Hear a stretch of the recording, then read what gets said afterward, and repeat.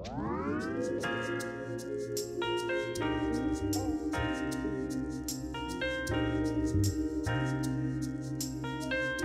guys, this is Izam and welcome back to another video.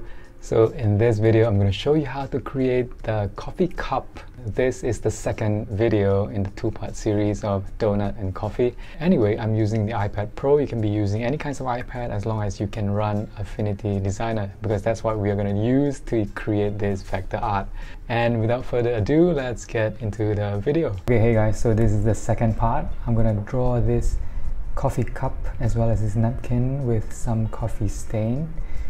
This is the second part. If you missed the first part, please check out the first video. Alright, so what I did was I've copied over this coffee cup as well as the napkin, and I've also made this swatch, these color swatches for the coffee. So here it is, starting from the darkest, the coffee, which is here, and then it's a gradient, you know, if you can see. So 1 and 2, and then this ring over here of the coffee cup, 1 and 2. Okay, so as you can see, let's break it down. So there are 3 circles here.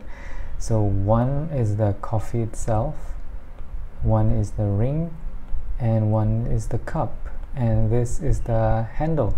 We already did this, so I'm going to hide this away. Alright, I'm going to group it all, and I'm going to hide it. I'm going to hide this as well. I'm going to group it and hide it, and we're done. Okay, so this is the reference that we're having, and let's begin. Remember to make your new vector layer, and anything that we are going to do will be on this layer. Okay, so let's begin. Oh, sorry. Let's use the ellipse tool and let's draw a circle. I'm holding one finger on the screen to constrain it to a perfect circle. Let's make it a bit bigger, and we're going to color it white. Alright, so that is done. I'm simply going to duplicate this. As you can see, there's another layer here. I am going to resize it to make it smaller. The ring, alright, so I'm going to resize it about center.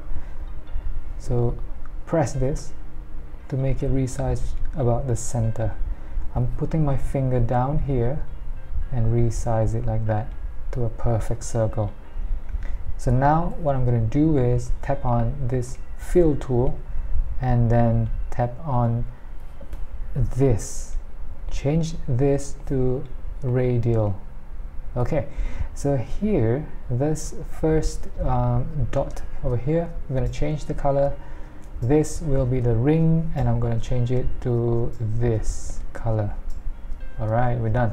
The next color that is going to, bleed into is this color over here. You can choose any other color that you like. Okay, alright. So let's carry on. I'm going to move it like that.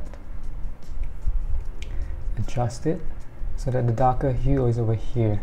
No reason, I just like it that way.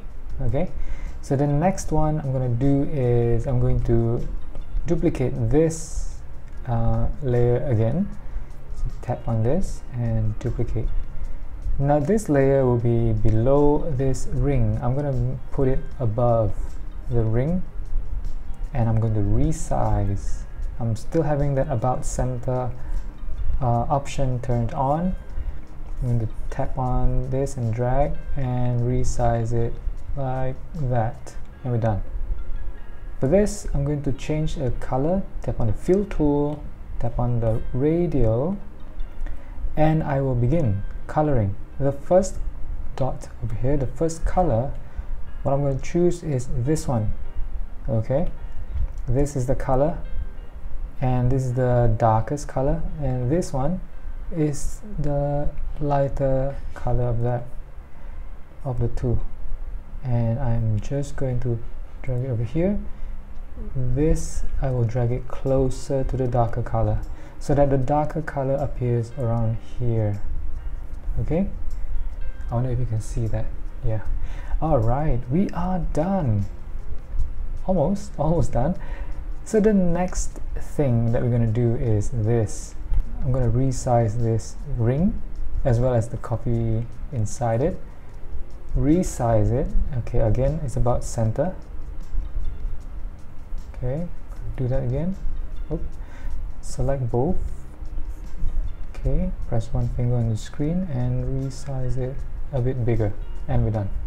Okay, so now I'm going to apply the effects on this layer. This layer I'm going to tap and change the name to cup and tap OK, because we're going to make another vector layer and we're going to call it the handle.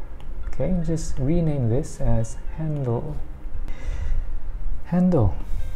Okay,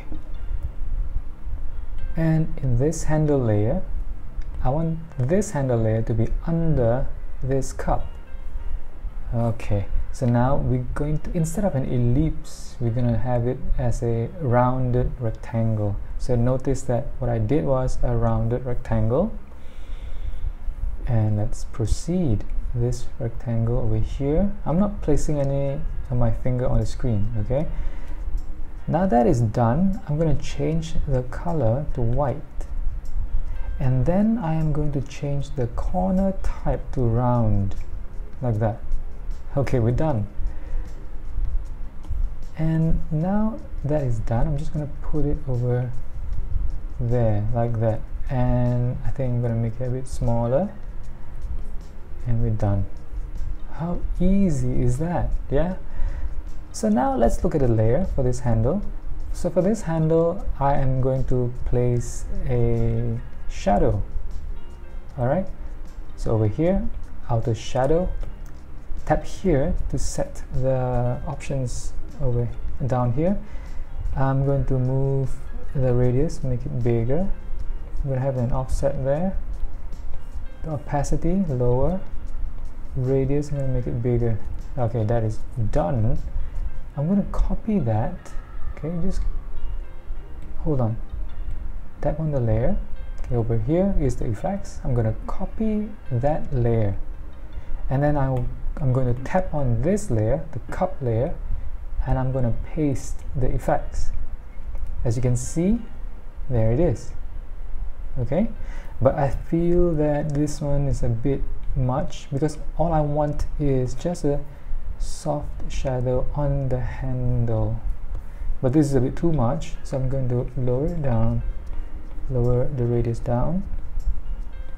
Okay, and maybe the offset, not too much offset, and the angle, and set the angle like that.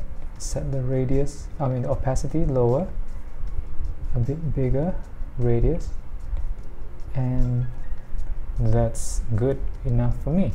Great. So this is it. Alright, I'm going to group these two layers.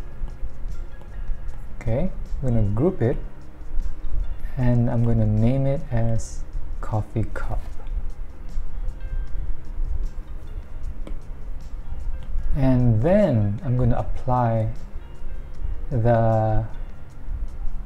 going to paste the effects on this group, but this is a bit too much. I'm going to just lower the opacity, lower the radius, and